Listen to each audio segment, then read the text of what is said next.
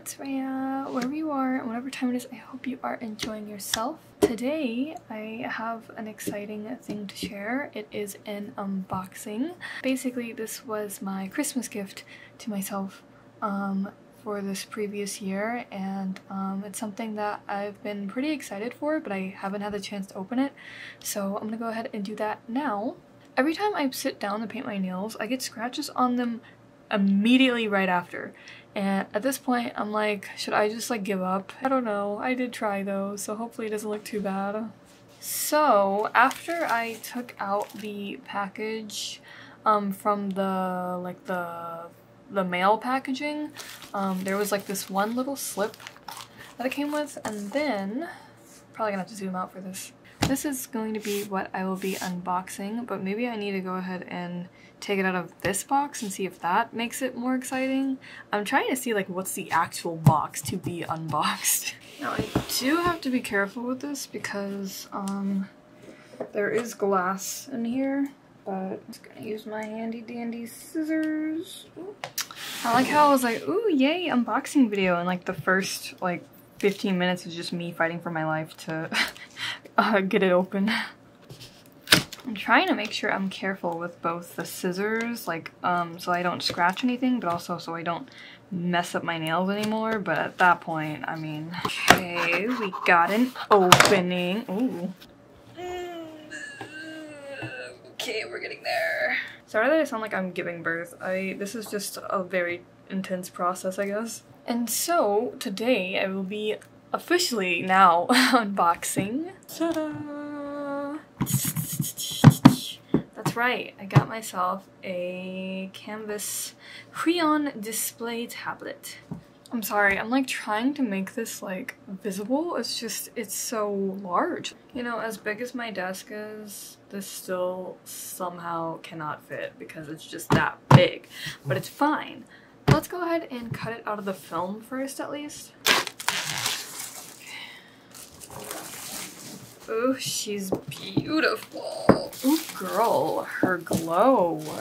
Okay, honestly, like, work. This box in itself feels so, like, big and majestic and exciting. So, yeah, I guess I'll just go ahead and dive into it. I'm nervous. It's so pretty. I also kind of just can't believe I have this. Like, I do remember looking at it online and I was like, I shouldn't get that. And now it's here. Also, if I haven't said this by now, this is the Kamvas Pro 16, 2.5K. It's down here, barely in frame. Why does this make me feel so nervous? Oh my gosh. Let's go! Oh. Okay, that was that wasn't what I was expecting. Wow. I mean, I think, is this facing up? Or is this facing down? Wait, hold on. Sorry, my brain's like not working. Give me a second. Okay. See, I'm like a natural klutz, so anytime when I have to deal with something really important, I like die a little bit inside. I'm slipping it out. Don't be weird about that. Ooh. Oh my gosh. Wow. The anti-glare on this is so like, hello? You can't see anything. Like, I'm in the void. You can't see me because I'm in the void. It's just oblivion. That is it. Over here it's a little bit shiny, but like, wow. Here is the actual tablet itself. Sorry that I can't fit into frame, really. I'm trying my best. I really am, but like, this thing is like huge. How about I bring up my iPad for comparison? My iPad fits right here, and this is it. And then this is the display tablet, which I'm assuming I will turn on after I plug everything up. And I'm assuming these are like the express keys. I mean, we can get into each and every little thing in a little bit, but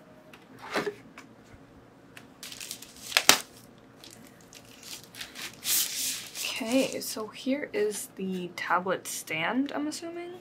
This is the Huion's tablet stand, and this is the one that I have for my, that I bought for my iPad a while back. So, I mean, dare I say they're almost the same size, it seems like.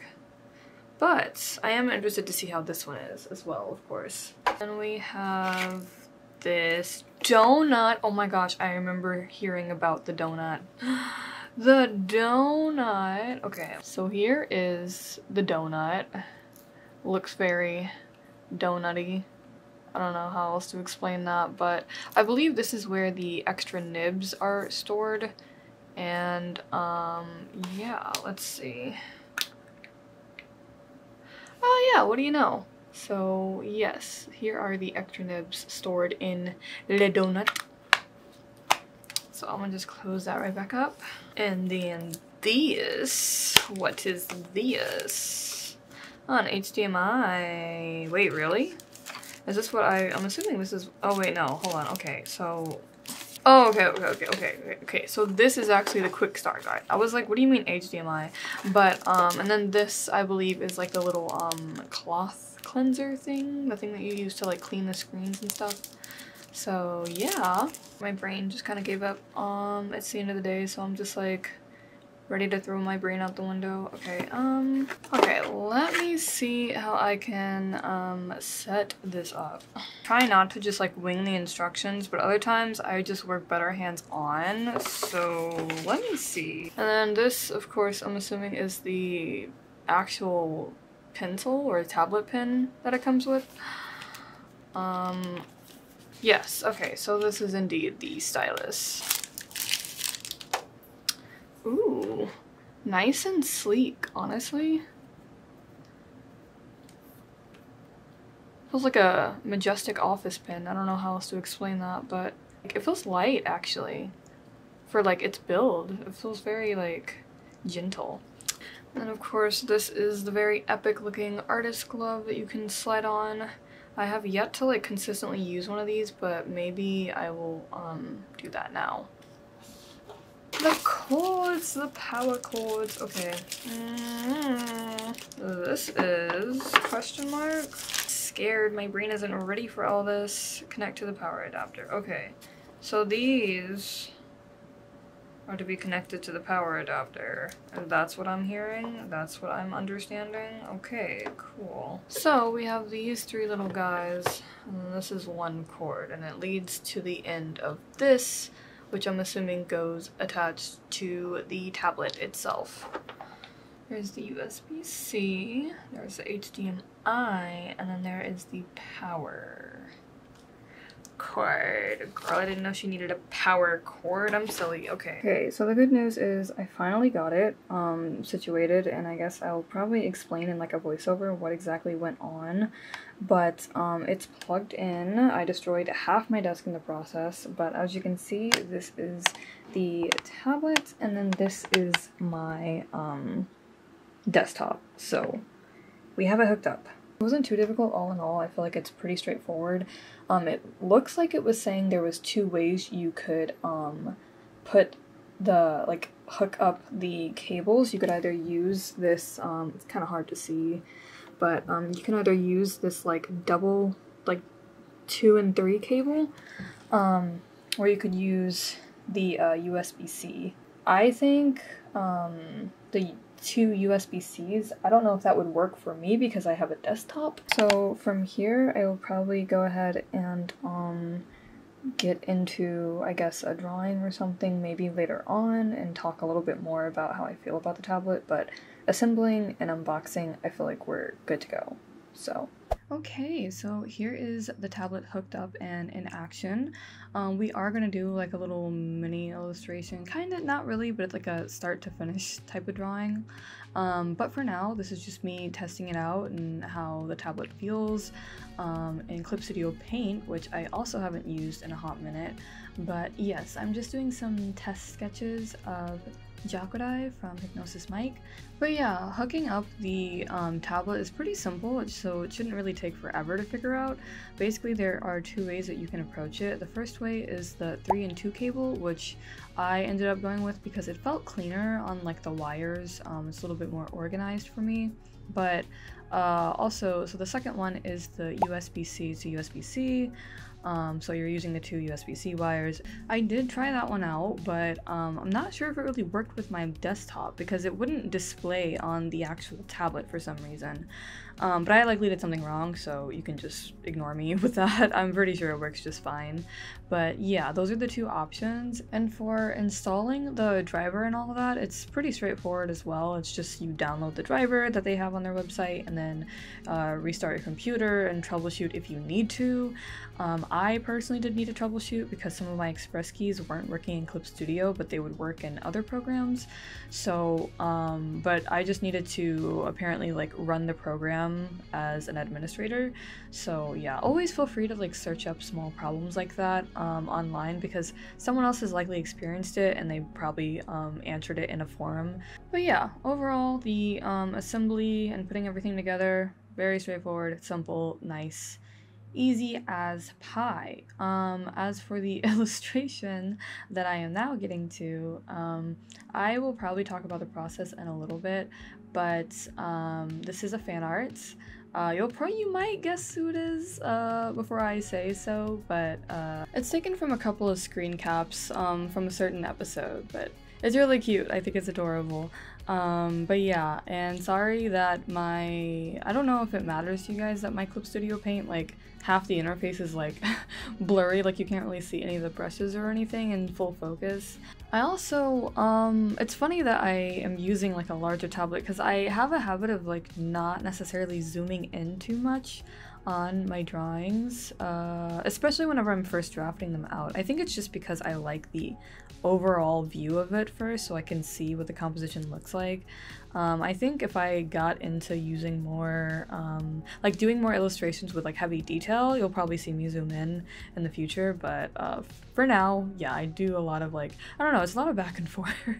But if you guys don't mind this kind of setup and it works for you on terms of like watching, then I'm down. I'm always trying to figure out what's the best way to position like my iPad or now my tablet for digital drawing, because this is definitely bigger, but I feel like as long as people see the screen, more specifically like the actual drawing, like the canvas, it should be fine. I just didn't know if it bothers people that I'm like drawing in the dark, because I tend to draw in the dark a lot actually, or like darker settings. It just feels a lot easier for me, but yeah, I can do both. Just let me know, but I think so far I'm just trying to test things out. But to reiterate, I got this tablet because while I enjoy using my iPad, I wanted to try a display tablet that would be like a little bit bigger and serve as like a stationed tablet on my desk while my iPad is a little bit more portable. And don't get me wrong, I think this tablet could work portably as well, like you can take it to other places. It's just it's obviously a lot bigger, and there's like wires that you have to connect, and but as long as there's an outlet nearby, I think you'll be fine, because this tablet also works with a laptop and then also like any Android devices, I think. So it's pretty versatile if you do really want to take it somewhere. So yeah, overall I was interested in getting this because it's bigger than my iPad, and it can serve as like my home base tablet. And also because it lets me explore a little bit more with working in Clip Studio Paint, because I tend to work in Procreate more on my iPad. Now I have used some Huion tablets in the past, so basically I went from my very first drawing tablet, which was the H640p, and then a slightly larger size, which is the H610 Pro V2, I think. God, I had to look up these names. It's so wild. Okay, anyways. And then, so I got the H610 Pro in, I think at the start of 2020, because I remember I also did an unboxing video for that. But that same year, I got an iPad for the first time, and I was like, oh wow, this is so cool. I get to draw an actual screen, and so that took over pretty much. And now here we are with the Huion Kamvas 16. So it's been quite a journey. But yes, basically this is my first display tablet that I've had from Huion, as opposed to my previous drawing tablets. So I feel like I generally like Huion because they're affordable and still convenient at the same time. So if I had this kind of option back then, whenever I was like probably like 8 years old or something, and I was trying to get my parents to like get me one of the drawing tablets at the time, it would have been a lot easier trying to convince them if the prices were so convenient as opposed to like Wacom, which as we know is really good, but it's also really expensive. So yeah, I'm glad these kind of options are available now. And I'm sure nobody was wondering, but just in case, no, this is not sponsored. I have no affiliation with Huion right now. I got this with my very own big girl money, and yeah, I think it was a pretty nice investment, at least so far. I feel like I really enjoyed it, and it was something that I was genuinely looking forward to. But that being said, I also might not highlight and discuss every single feature this tablet has because I'm just trying it out. I've actually only had this for I think about 2 to 3 weeks. Well, only have been using it for about like 2 weeks because I've had it since I got it during the Black Friday sale. So yeah, I'm sort of just trying to give my general impressions as someone trying it out. I ended up finding this tablet because of Milky Way's video, and I found it really like exciting and helpful. So if you're interested in another perspective of this tablet, I will put the card up for that video. But as for my rundown of it, so this version is basically an upgrade from the original Kamvas Pro 16, hence the 2.5K. In parentheses, it basically offers a better resolution and like a more vibrant, like wider range of colors, which is not really a necessity if it's your first tablet ever, so you don't have to go that out of your way and pay an extra $200 or more for it. But if you're a professional, like someone working in a creative field, or you're like a really heavy user for digital art and tablets, then I feel like that would be pretty interesting for you to look into. You might enjoy it.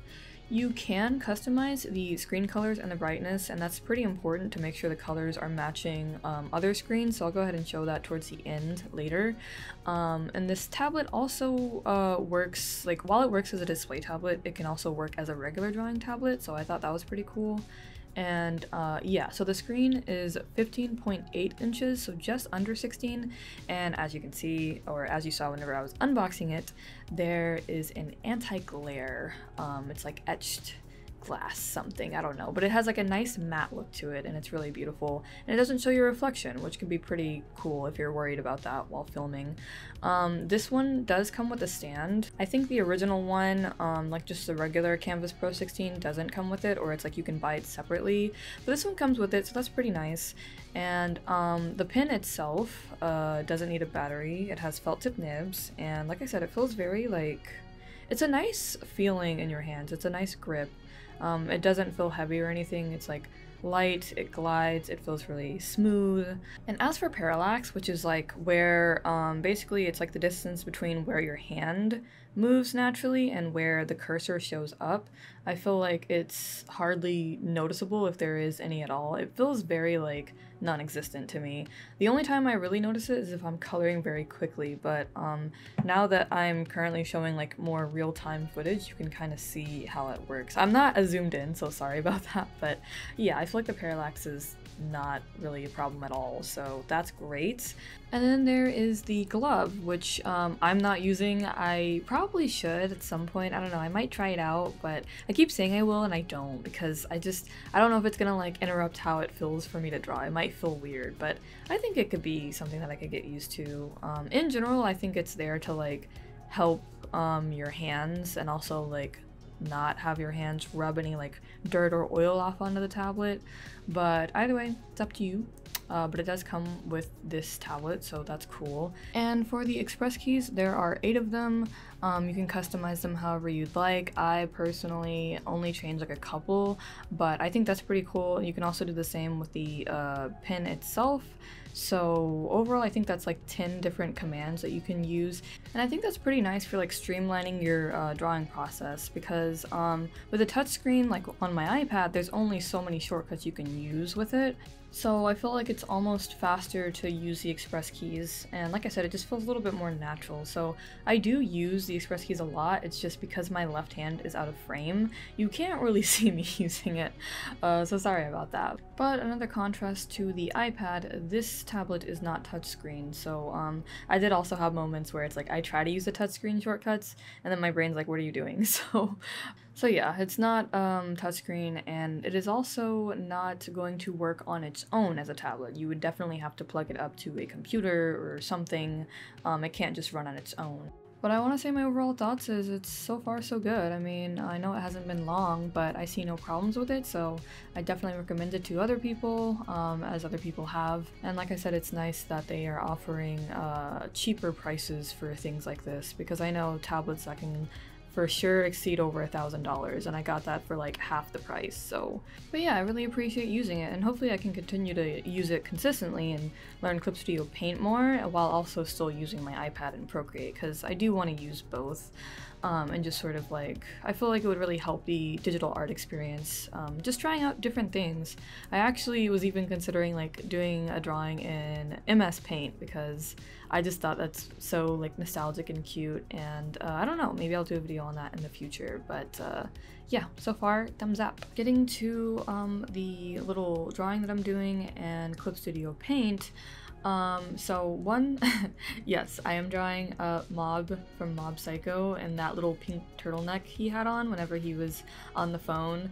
I just think it's so freaking cute and adorable, so I did a redraw.